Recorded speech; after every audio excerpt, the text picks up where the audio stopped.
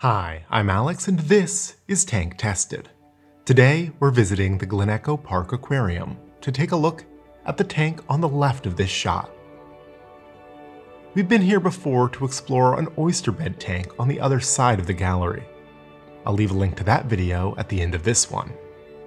Today we're focusing on this stream tank. And don't worry, we'll get to that big tank on the right in a later video, so hit the subscribe button for that. This tank holds 120 gallons, 4 feet across, 2 feet tall, and 2 feet deep. It was built by Aquascaper Nick Kinser and was inspired by the local creeks and streams he visits. Like all tanks at the Glen Echo Park Aquarium, this setup is designed to celebrate the aquatic ecosystems in the Chesapeake Bay watershed. In this video, I'll outline the details of this setup. What stands out to me in this aquarium is the rock work. About 500 pounds of rock were used to create this artificial stream bed. All the rocks were purchased from a local stone yard and mimic the geology of the streams in this area. The hardscape doesn't just look nice though. It also provides a wonderful habitat for the fish in this setup. This tank is home to a small darter and a white sucker that enjoys skittering across the rocks and poking around the substrate of this aquarium. More at home in the water column above are a small school of creek chubs, a small shiner, and a juvenile sunfish.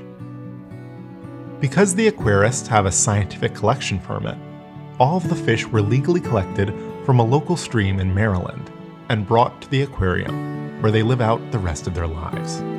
And they're fed a mixture of frozen food and pellets. The substrate of the tank is a mix of pool sand and locally collected sand from the streams nearby. It covers up a support structure of styrofoam that secures the rockwork and helps reduce the overall weight of the aquarium.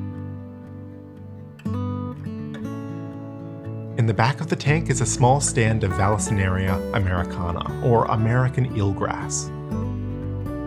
Since the substrate is inert, fertilizing root tabs are added to the base of the eelgrass every 6 to 8 weeks. To help the grass grow in healthily, pressurized CO2 is added to this tank, which runs on relatively low light. To mimic the habitat of a fast-moving stream, a Fluval FX6 canister filter is used to create significant flow in the tank. This gives the fish a current to swim through and causes the valve to wave softly in the background.